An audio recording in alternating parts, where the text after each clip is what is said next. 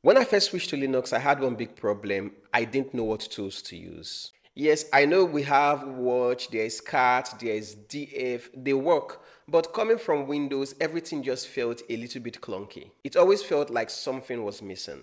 Well, it turns out that there's a hidden layer of Linux tools that nobody really talks about. Tools that take some of these boring commands and turn them into straight up superpowers. Today, I'm going to be showing you 6 of the most oddly useful, weirdly elegant, and just plain cool Linux tools that I've found. And odds are you've never used some of these ones. So let's get straight into it.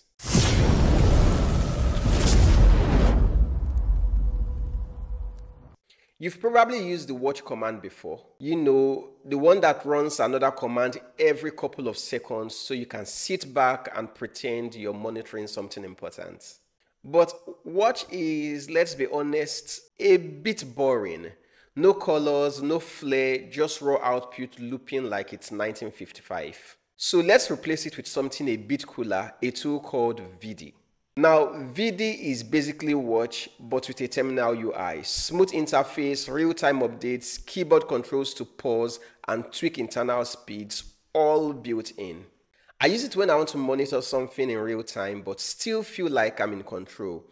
For example, I could run this command, and just like that, I'm tracking the top CPU-hungry processes every 2 seconds. It's perfect when I'm troubleshooting something like when a rogue app starts melting down my system.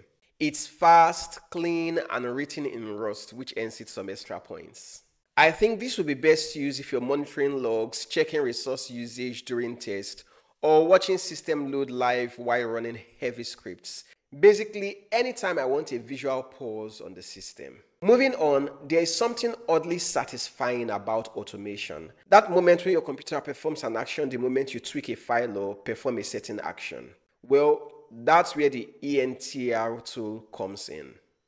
If you're a developer, a designer, or even just someone who edits config files way too often, the ENTR will feel like magic. It listens silently to the changes, and the second something gets touched, it runs whatever command you tell it to. For this one, you don't need any polling, no setting up watchers, no headache. Just pipe it in the files and let it do the rest. I use ENTR when I'm editing shell scripts or working on small apps.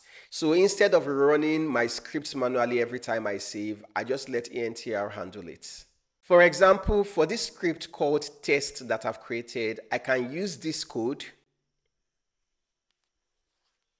Now, anytime I make a change to test and save it, I am told the script just ran with a date and a time showing.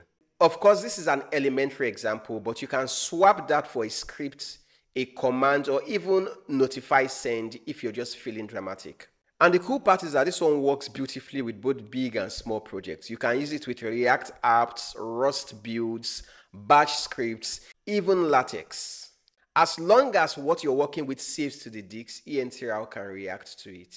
So for this one, if you're thinking, oh, I wish my code could just run every time I save it, then that's the tool you need.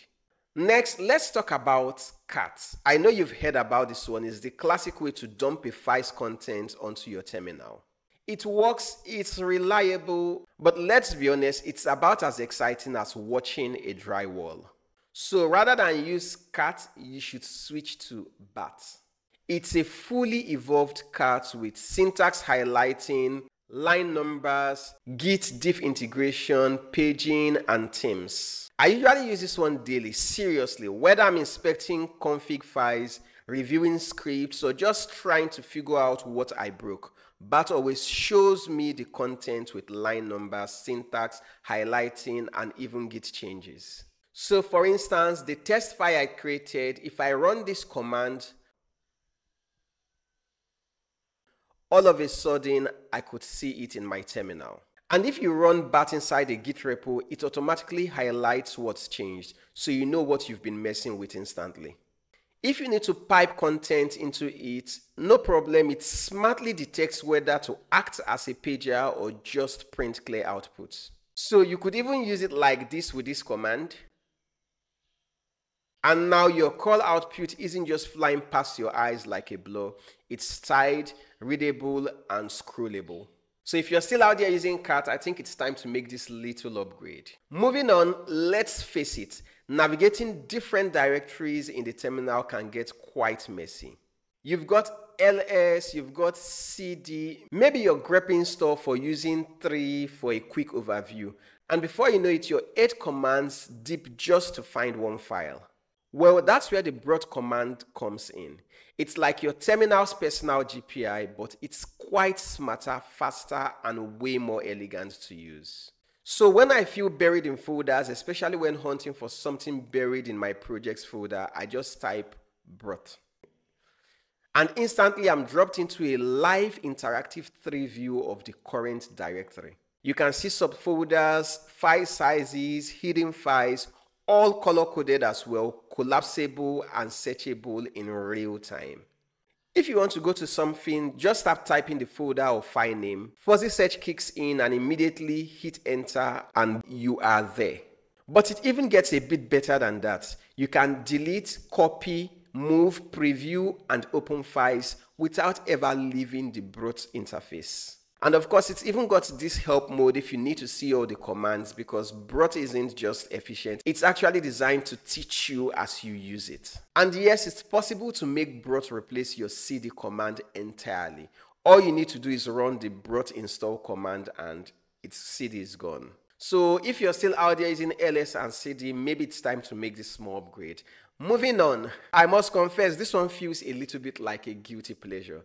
I use pastel whenever I'm working on CLI tools, tweaking dot files or just geeking out over colors. One of the most surprisingly useful things it does is converting color formats. So if I need the HSL version of a hex code, I've done this more times than I've expected. I could just run a simple command.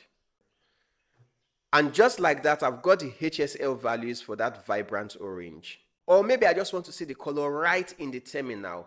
You can pass in RGB, hex, or even multiple colors. This tool will instantly show a clean breakdown with color preview and all its formats.